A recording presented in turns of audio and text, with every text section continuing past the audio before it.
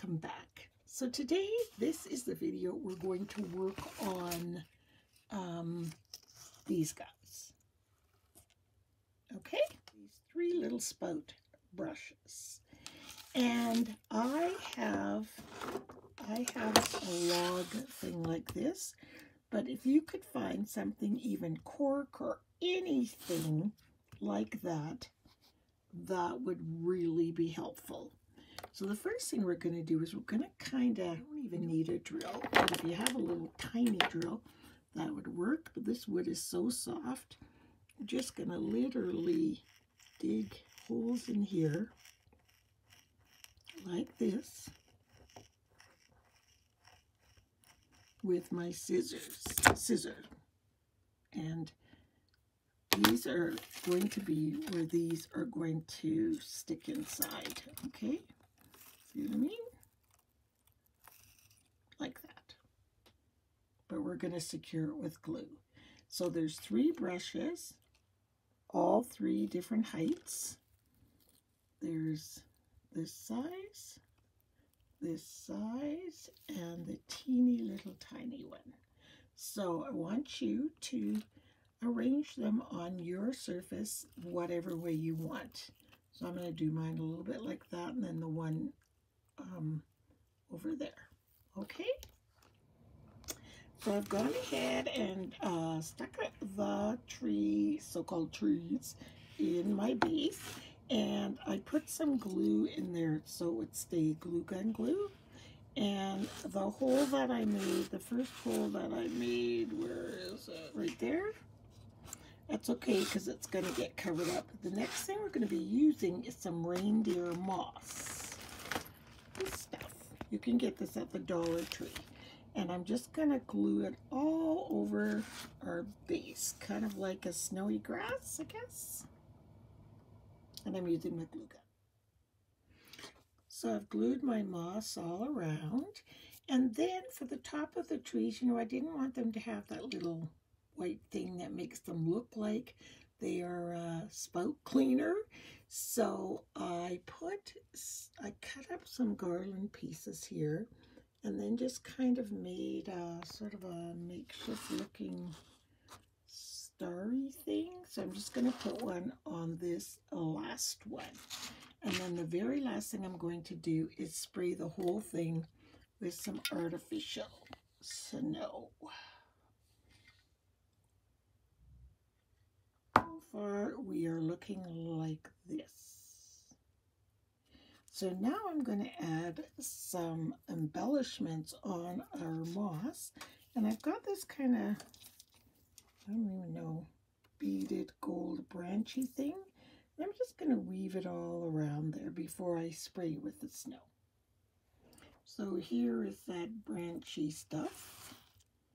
Just, you know, interspersed, hanging over a little bit. Kind of like it's in a garden or a forest. So the next thing I'm going to do now is spray it with the snow. So here's our little tree home decor just to sit out in the house somewhere. Give us a hostess gift and embellish it however you want to. I just thought it was such a cute use of those little scrubbers. Such a cute way to turn them into little trees. So this one, I did some gold beads on top, little bulbs. And on this one, you saw me do the little branch thing. But I think they are so pretty. So I hope you guys give these a try. And for those of you leaving right now, thank you so much for watching. And those of you who want to continue on with our meditation breathing session, stay tuned. Bye for now.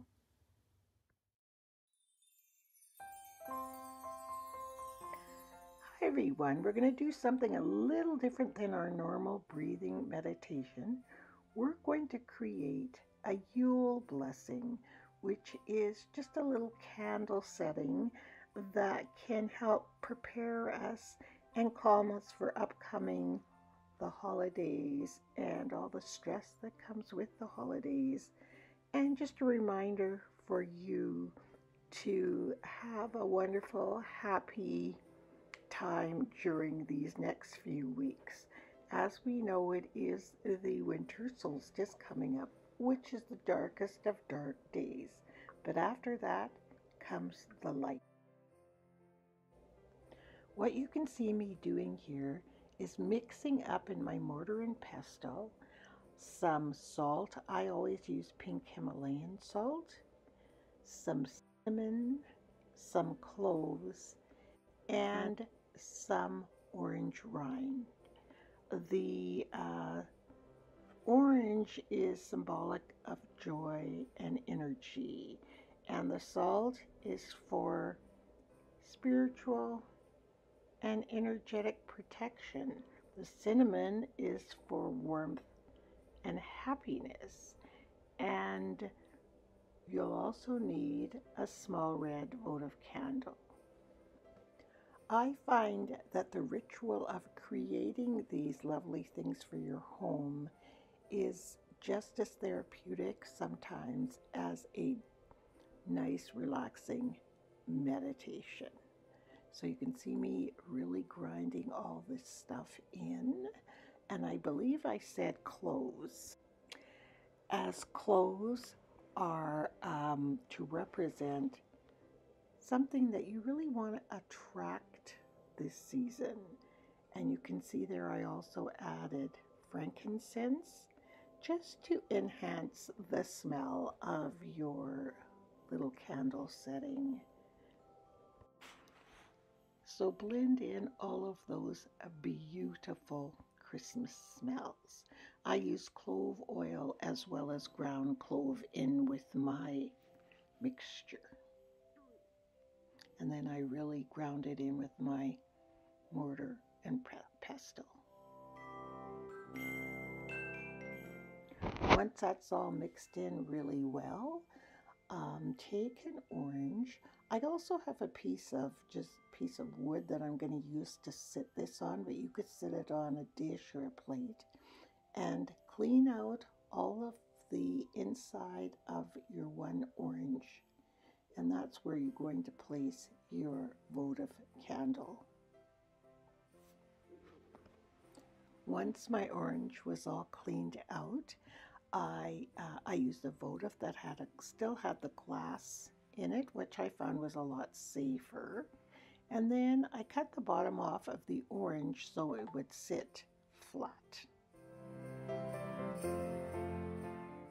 I always find that people are a little leery of doing so-called rituals, but ritual is just something that you do repetitively, much like we have the ritual of singing happy birthday on birthdays, the same type of wedding ceremonies, and you get it.